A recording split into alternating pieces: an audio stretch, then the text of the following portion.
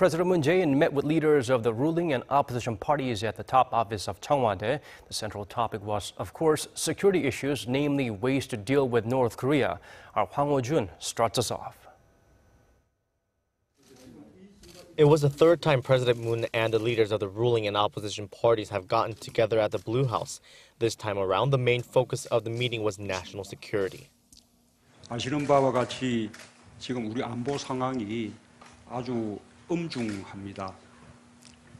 우리가 주도할 수 없는 여건 속에서 주변 상황들 때문에 우리 평화가 위협받고 또 우리 국민들의 안전이 위협받지 않을까 걱정이 많습니다.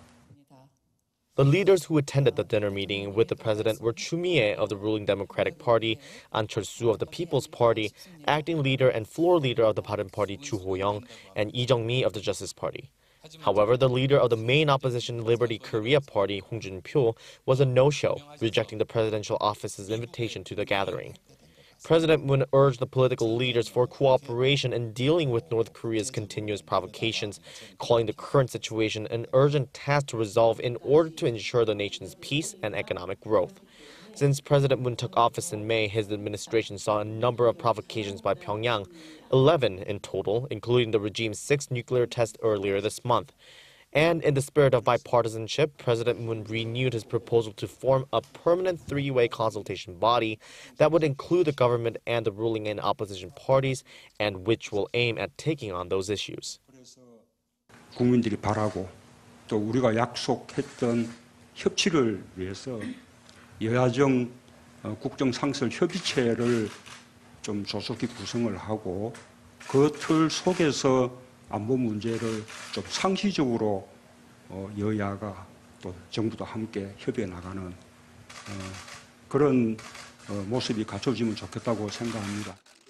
President Moon's remarks come as the conservative parties have lambasted Moon for sticking with the dialogue with North Korea narrative.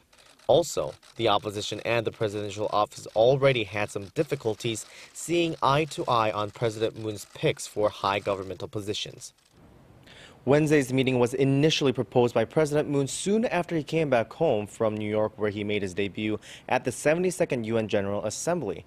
And since he got back, President Moon has continued to stress bipartisan effort and cooperation to put an end to North Korea's nuclear issues fundamentally and peacefully, just like the international community is doing now. Hwang Hojun, Arirang News.